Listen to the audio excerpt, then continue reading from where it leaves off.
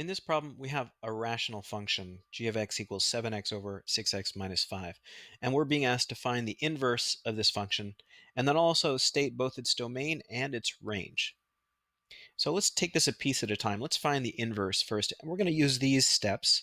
We're going to sub in y for the function name. And in this case, our function is g of x, not f of x, but that doesn't make any difference. So I'll put in y for g of x here. So y equals 7x over 6x minus 5. And then we pull the old switcheroo. We switch x for y and y for x. So wherever you see an x, you replace it with a y. Wherever you see a y, you replace it with an x.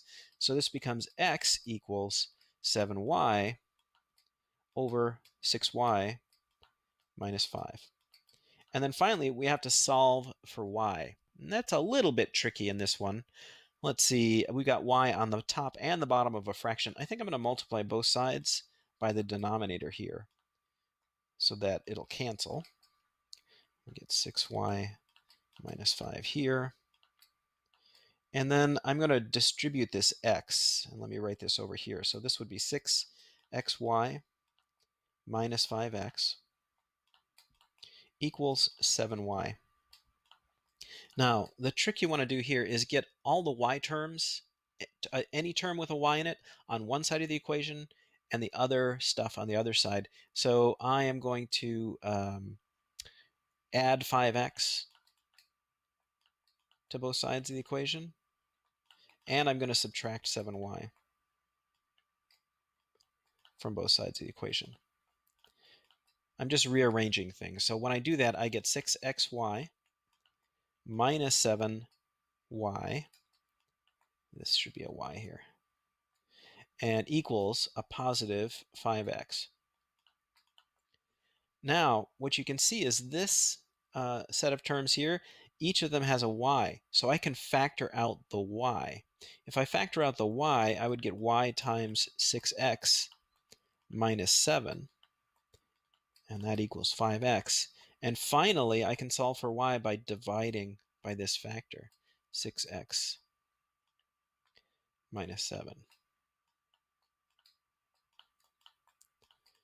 Okay, so this is our inverse function. So g inverse of x is 5x over 6x minus 7. Oops, forgot my equal sign. All right, now let's talk about domain and range. To find the domain of this, we can just look at the denominator and make sure we have a condition in our domain where we're not going to have 0 down here. So I'm going to take this denominator and set it equal to 0 to find the excluded value. Let's see, I would add 7 to both sides. I would get 6x equals 7, and then I would divide by 6. So x cannot be 7/6. So if we wanted to write the domain of this, we would say the domain is negative infinity to 7/6, but not including 7/6, and then 7/6 on up to infinity. So that's our domain.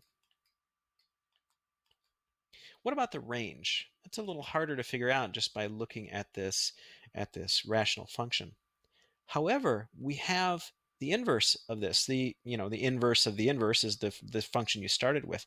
And the domain and the range swap places.